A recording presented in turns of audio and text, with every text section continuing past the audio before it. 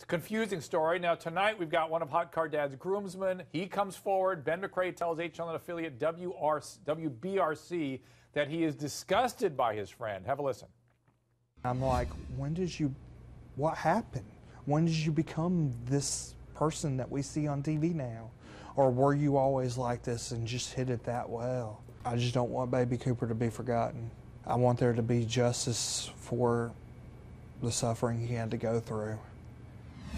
Now, this is a guy I would love to speak to on this program. Ben, please come on the show and help us figure this case out. I think you have some insights. The story is still, the cards are in the air as far as I can tell. I don't know who to believe, what to understand as the facts in this case. Let's look at what we do know about Justin Harris. He's 38 years old, married. We know he's from Alabama, living in Georgia. The question is he happily married? Is he looking to cheat? Is he a loving father who made a mistake? Or a calculated killer? The groomsmen say the man we see on TV is not his friend. Jason, I haven't heard your thoughts on this case yet. Please have at it.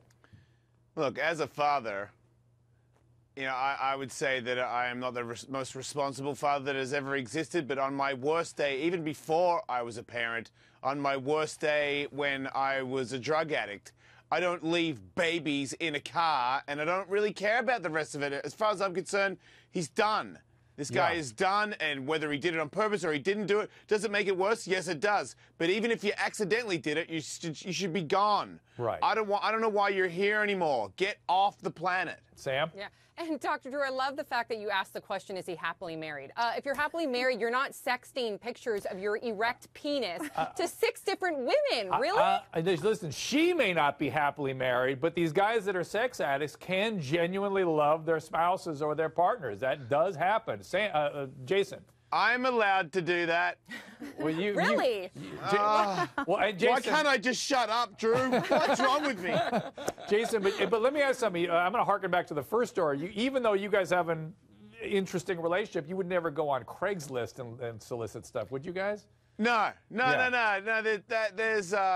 There's even the first time round, I wouldn't have used that. That's psychotic. Right. Okay. And you're not preoccupied with this. In other words, you're not sexting and doing stuff so much that when you're driving your damn kid somewhere, you can't get your mind off that nonsense. Yeah. I don't sex with children. No, I mean, sex with them in the vicinity. I don't have a conversation with my child and then go, here is my penis. All right. Now, the Atlanta Journal-Constitution made a case against the police's testimony. They questioned it.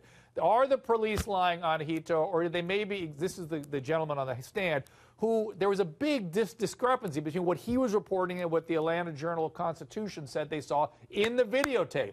So the question is, was he just exaggerating a little bit, a few seconds here or there about what he was looking at in order to bring this to a jury? Is that what investigators are supposed to do? No, Dr. Drew. He's testifying under oath, okay? And at the risk of sounding arrogant or like a Miss Know-It-All like a lot of the viewers think I am, I told you so, okay? I told you so. You cannot rush to judgment because now what we have is the lead investigator apparently testifying under oath, which is under penalty of perjury, Dr. Drew, about what he says he saw on that surveillance tape. But it was wrong. It was wrong. Exactly. That's the point. What's he doing then?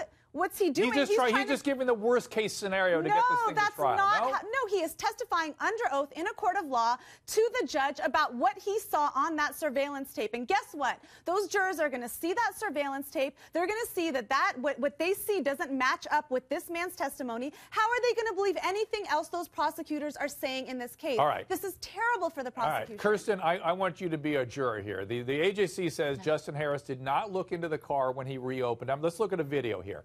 Is it possible, look at we have a recreation of Harris's car here. Is it possible to open the door and look over the SUV, even if you didn't look directly in when you threw light bulbs in or something during lunch? You still notice the car seat with a 22-month-old in the back, would you not? Of course! Well, let me ask the juror. Yeah. Kirsten.